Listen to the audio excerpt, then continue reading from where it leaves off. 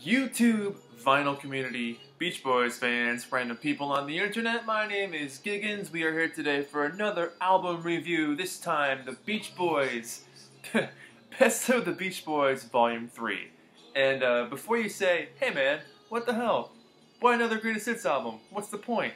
Well, I just have to say that each time I review an album, there's certainly a point behind it, and a reason why I'm doing it, and a reason that I think this deserves its own video.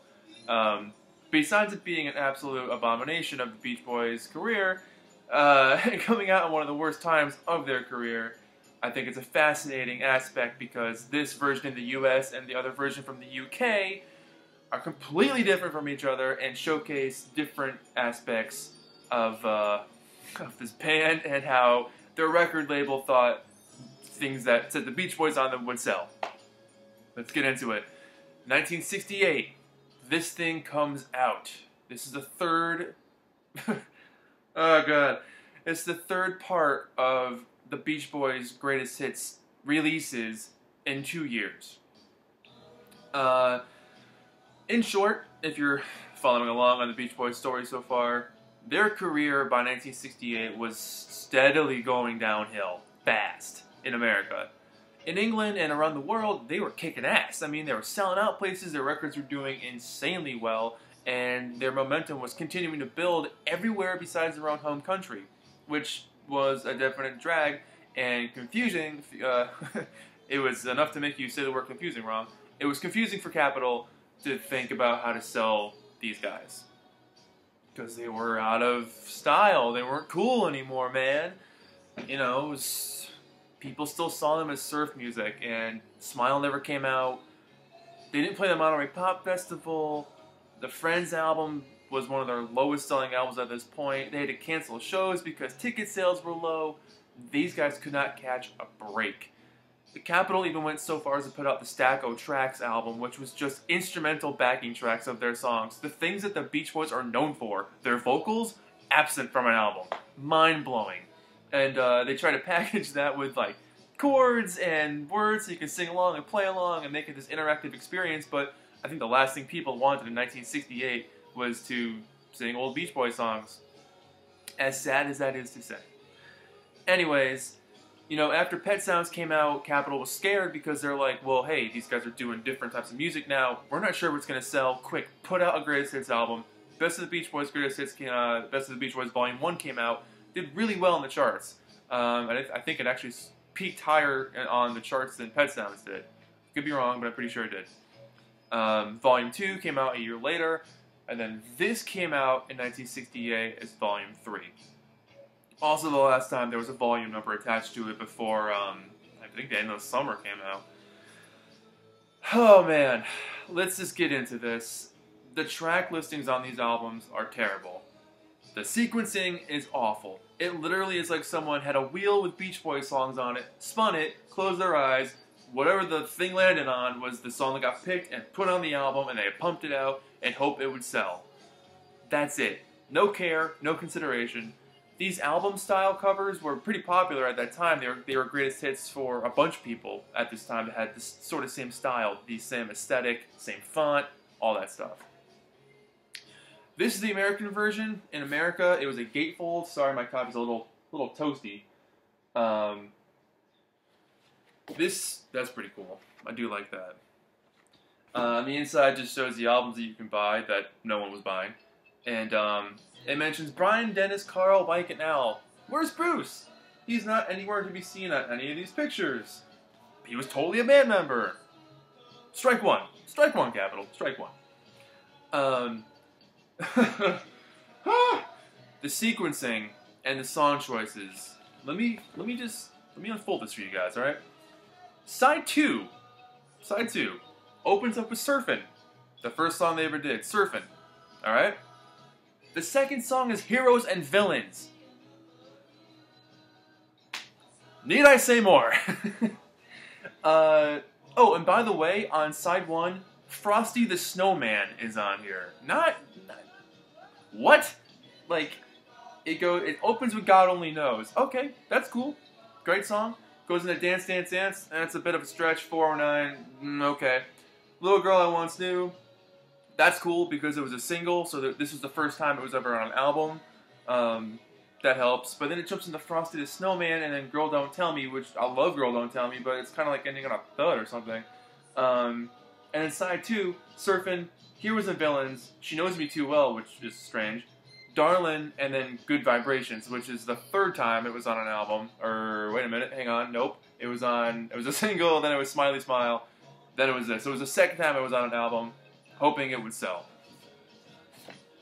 That's the American version. Here's the label. It was just your standard Capitol of the time rainbow label. Now, in England, people, the Beach Boys were blowing up over there. I mean, they could do no wrong. Pet Sounds came out and they were on top of the world and they were just taking over. The audiences overseas were eating them up. They were selling out. They were doing great. Their albums were selling really well. They just kept going back over there because the demand was so high.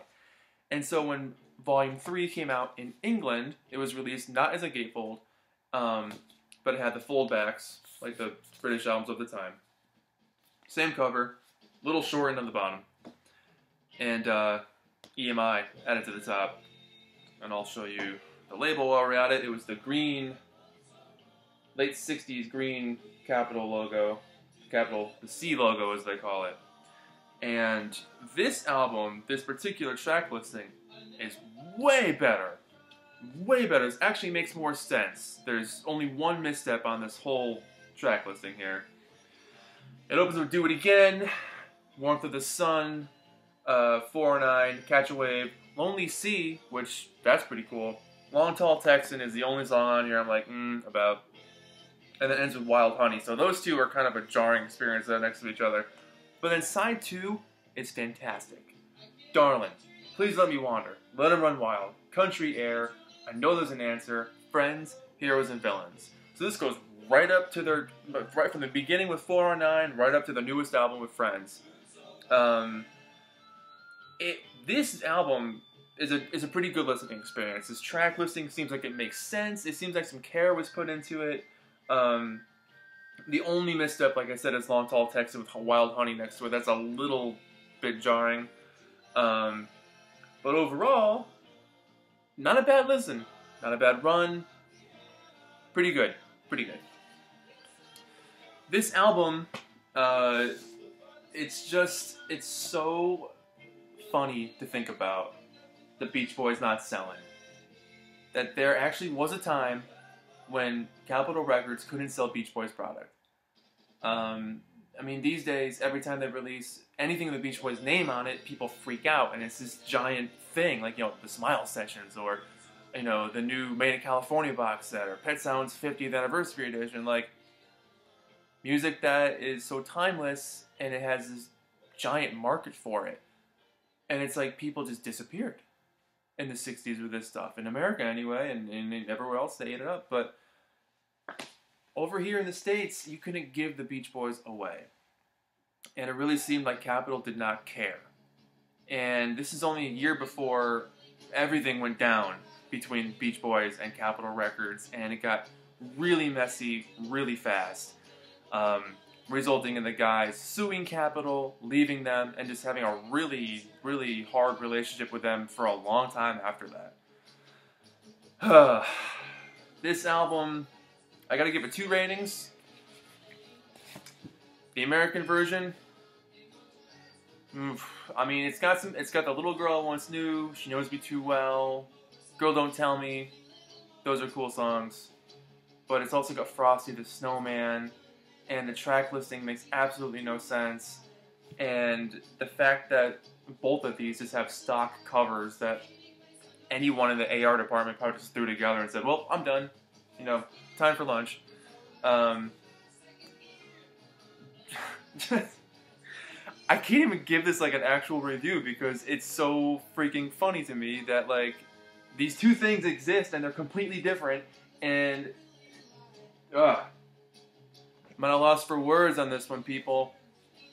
US version, out of a 10, ooh, I'm gonna give this like a 4. British version, out of a 10, I'm gonna give this probably a 7. I like a 7. That's generous. Oh man, this was a hard one to do. I've wanted to do this one for a while, but I feel like it's warranted. I feel like it's worth checking out. I think if you guys can find copies of these albums, give them a listen.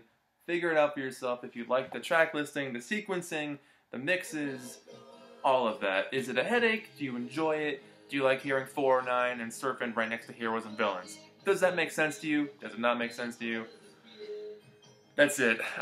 It's on my brain. It's on the internet now. I can relax and sleep tonight and feel like I did something with my life today. Beach Boys, Best of the Beach Boys, Volume 3.